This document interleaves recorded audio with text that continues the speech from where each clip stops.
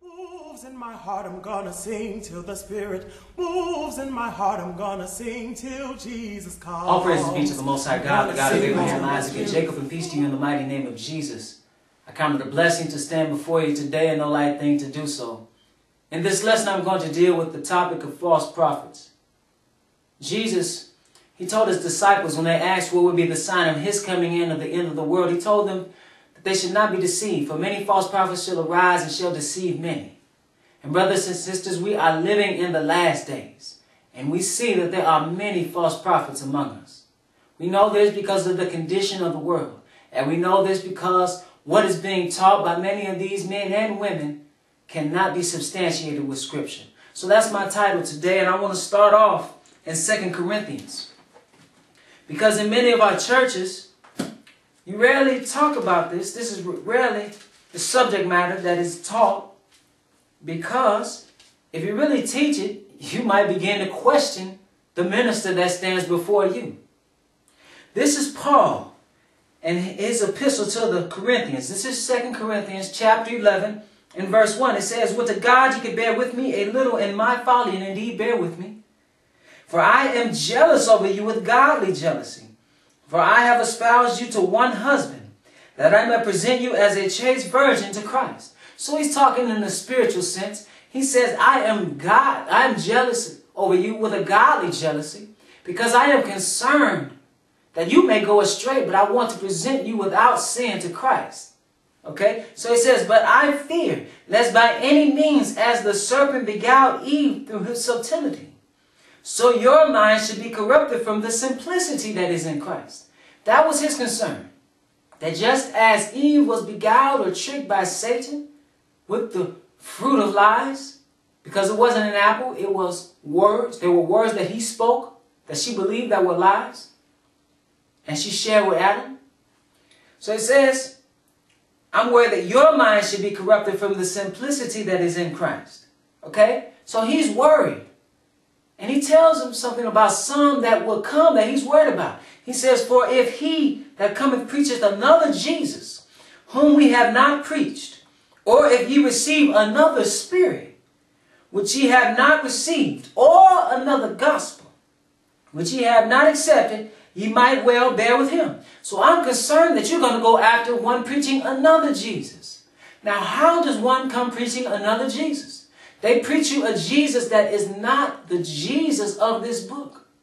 They preach to you a Jesus that will accept you despite of yourself. You don't have to change. He loves you anyway. He doesn't require obedience. That's another Jesus. The Jesus that loves everybody. That's another Jesus. The Jesus that was born on December 25th. That's another Jesus. The Jesus that died on Good Friday and rose Easter Sunday. That's another Jesus. The Jesus that died and nullified the laws and statutes and commandments of old. So now we are under the law of love. You don't have to follow the law because of his death. That is another Jesus. And that's the Jesus that we get in many of these churches today. That is not the Jesus of this book. You need to keep the law, statutes, and commandments of God. Jesus himself said, "If you love me, keep my commandments."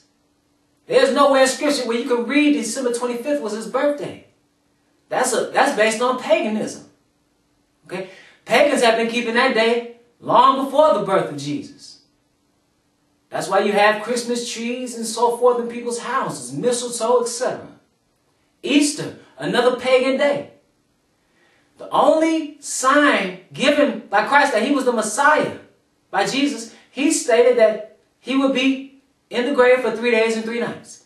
If you say that Jesus died Good Friday and rose Easter Sunday, you are saying that he is not the Messiah. That's another Jesus. So he said, or another spirit. Now, how do you get another spirit? The Scripture says, try the Spirit. If you go to church and you see someone speaking in tongues and you cannot understand a word that they're saying, it sounds like babble. It's not a recognized language, and there is no interpreter there. That's another spirit. If you see people falling out to the ground after they have been touched and shaking and vomit and foam is coming out of their mouth, that's another spirit. That's not the Spirit of God. You cannot read in Scripture about that taking place. Anytime you read it's about someone speaking in another tongue, it was in another language that they spoke. It was a language that is recognized, not babble. That's another spirit. So they have a different spirit. That's why the Scripture says, try the spirits. You cannot read about anybody that got the Holy Ghost and started to do a dance in Scripture. That's another spirit. Okay? He says, or another gospel. If they teach you the gospel of going into heaven, that's another gospel. If they teach you the gospel of prosperity, that is another gospel. The Lord told you, whither I go, ye cannot come. He said this. He said it more than once. That was not the promise. Matter of fact, he's coming to this earth to establish his kingdom.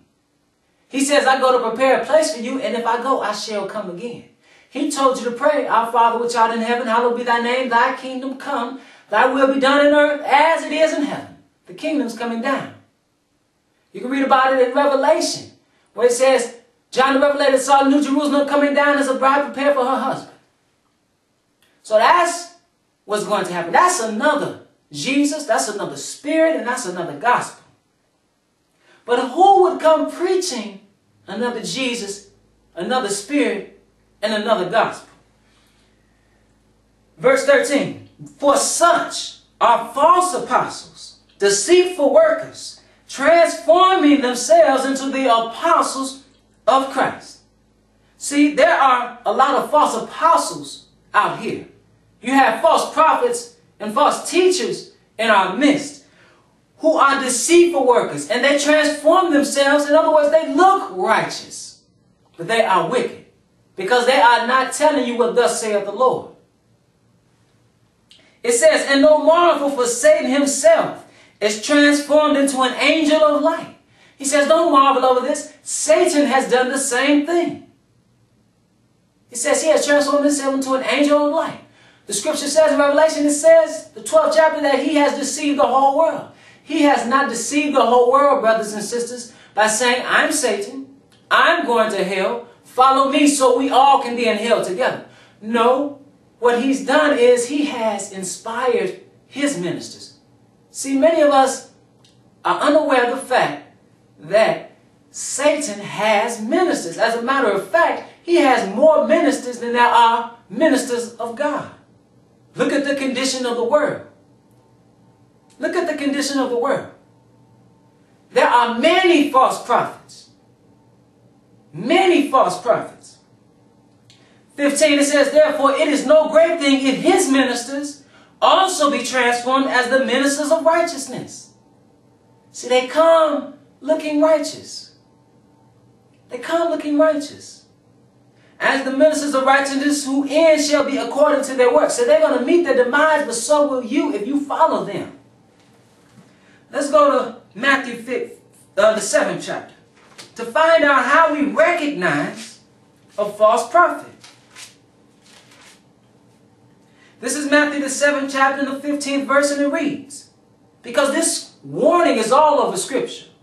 Beware of false prophets, which come to you in sheep's clothing, but inwardly they are ravening wolves. And what does he mean by this? He's saying, hey, you need to beware, because there are some that look like ministers of righteousness, but they are ministers of Satan. They look righteous, they look pious and religious, but they will devour you. In other words, they are wolves spiritually speaking. They will destroy you, just like wolves destroy their prey. They will destroy you spiritually, meaning they will lead you to eternal damnation. He says, ye shall know them by their fruits. Do men gather grapes of thorns or figs of thistles? Okay, so you shall know them by their fruits. What does he mean? He means the words that they speak. You read about in Genesis, where Adam and Eve ate fruit. What they ate was not an apple. It was the fruit of lies. They ate a lie. and went according to a lie. This is what these false prophets, this is what Satan's ministers bring you. They bring you the fruit of lies. They may use the name of Jesus, but they are not going to bring you the unadulterated word of God.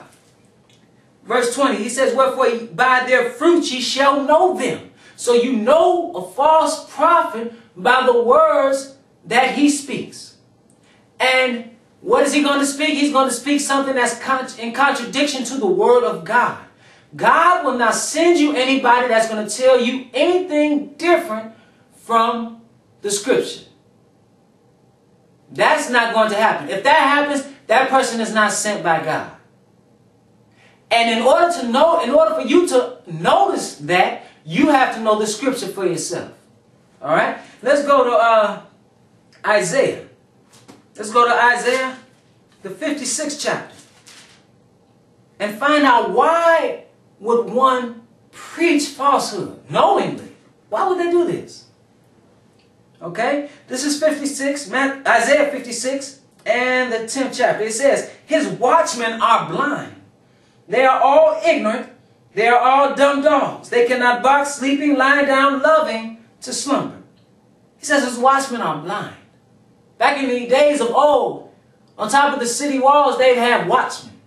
And these watchmen would look out over the lands that are near the city and warn the people of trouble, warn them of invading armies, warn them of trouble on the horizon.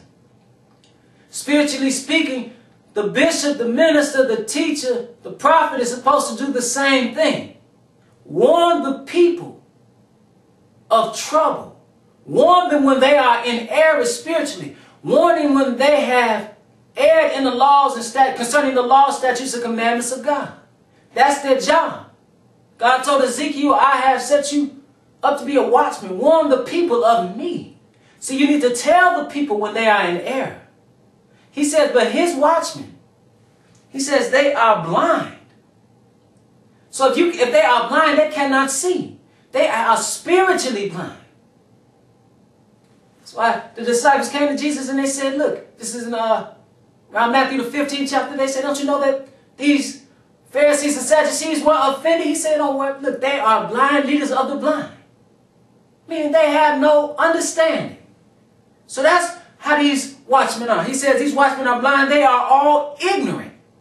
They lack understanding. They are all dumb dogs. They cannot box, sleeping, lying down, loving to slumber. It's just like if you buy a dog. You live in a bad neighborhood and you buy a dog to protect your house, to roam around the premises and to alert you in cases of danger.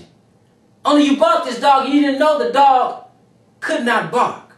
You didn't know the dog slept 23 hours a day. So when the burglar came, either the dog was sleeping or he could not bark. That dog is no good. The same thing with these false prophets, brothers and sisters. They are not telling you what thus saith the Lord. They are not even telling you not only that you need to keep the law, statutes, and commandments of God, they are misinforming you or not informing you at all concerning the prophecies that are to come, that you truly need to know about living in these last days. So it says, yea, they are greedy dogs which can never have enough.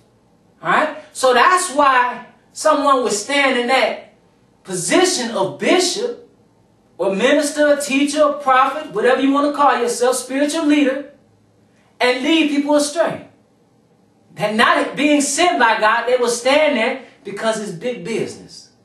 You can get paid big money being a false prophet. It's hard to get paid like that being a man of God because the message you have isn't smooth.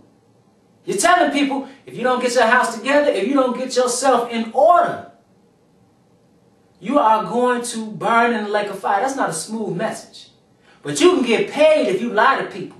You can get paid if you make them feel good. All you have to do is get a place, have some good singing, have some good praise, tell the people that they are right in spite of their sin, you can get paid. If you have a good mouthpiece, you're a good orator,